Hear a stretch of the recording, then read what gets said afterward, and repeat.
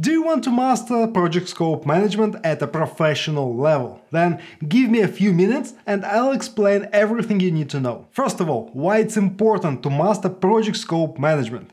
There are certain projects that you will simply fail if you don't know the best practices of project scope management.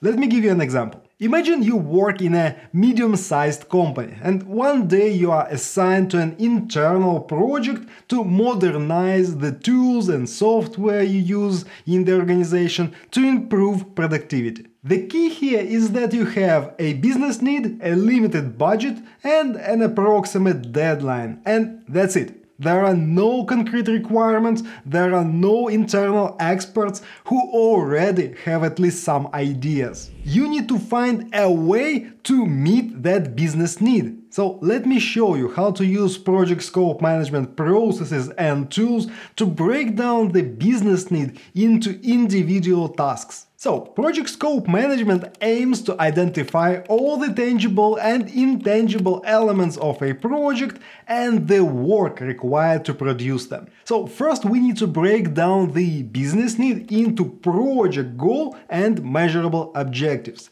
This should be definitely more specific than just improve productivity. They should describe what the project success looks like. Unfortunately, there is no special process or tool here. You must communicate with your project owners and key stakeholders, asking them questions to discover concerns they had while forming the business need. This should help you form a vision for the main project's tangible result.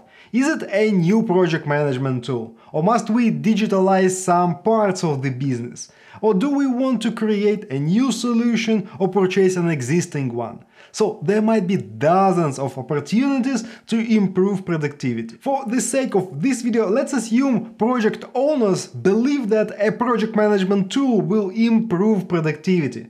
Moreover, because our business model is so unique, we need to create a new tool for ourselves. You see, as a result, we narrow down the project goal from anything that will increase productivity to a custom project management software tailored to our specific needs. Again, notice how much the project's idea has improved since we started.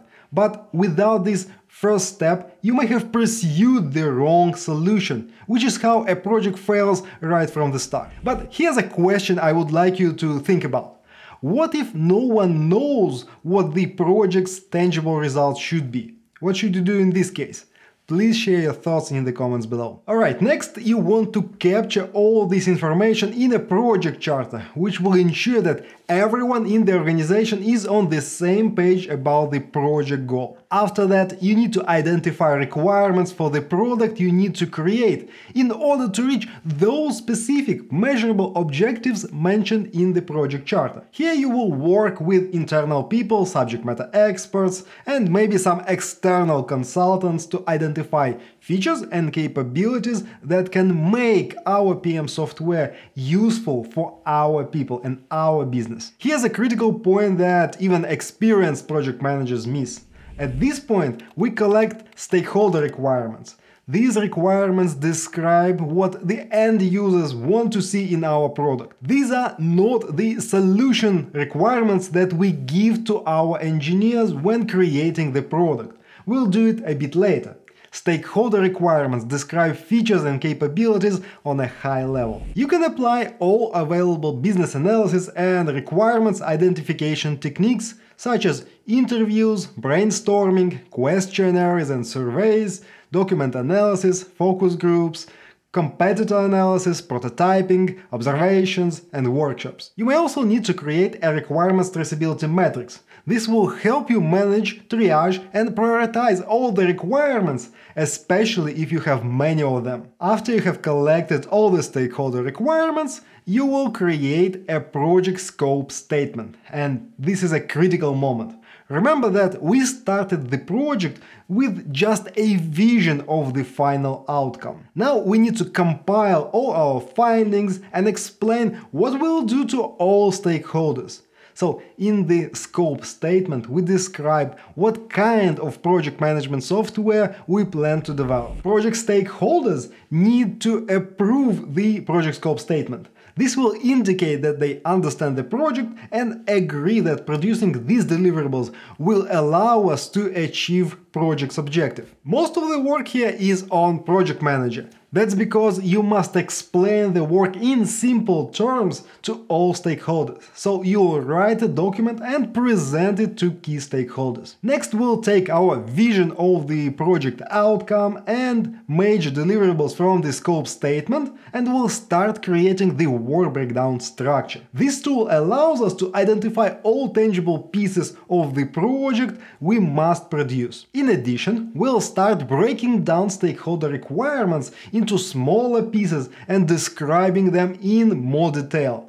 You'll work with business analysts or product owners to generate solution requirements. The main types of solution requirements in the IT industry are software specifications or epics and user stories. The next step is to click the like button if you find this video useful. Take your time, I'll wait here. The requirements traceability matrix continues to be the central piece here. You'll find many great ideas, but not all of them will help you reach the project's objectives.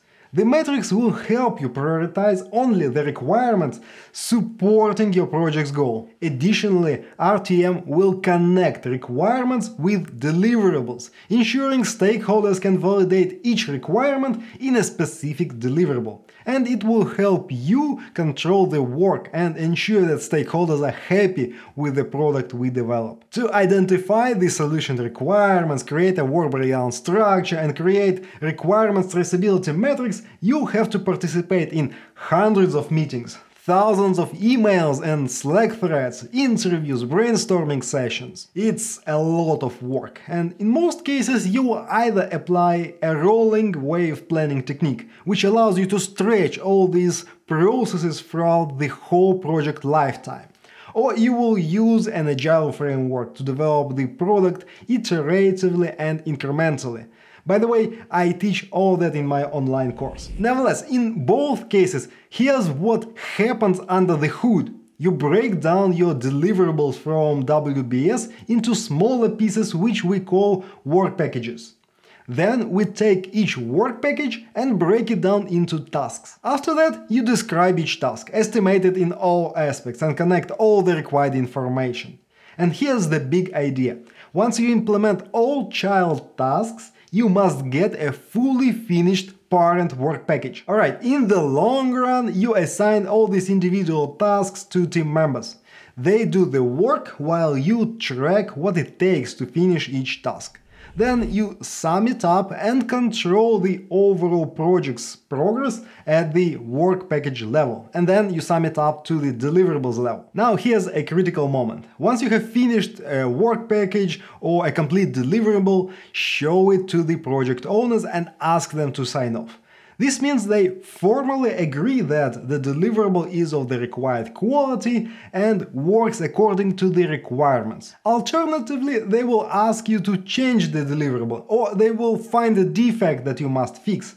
And here you must control the scope and ensure that these changes align with our initial project goal. You must also perform project change management in case the project owners approve a change. Alright, so you implement work packages and deliverables one by one until you have implemented everything in the work breakdown structure and stakeholders accepted all these deliverables. All of this is theory of project scope management, but it might be hard to visualize or imagine how these processes look in the real world. That's why I recommend that you watch this video next. You'll get a real-world example of proper scope management. Please click the video now.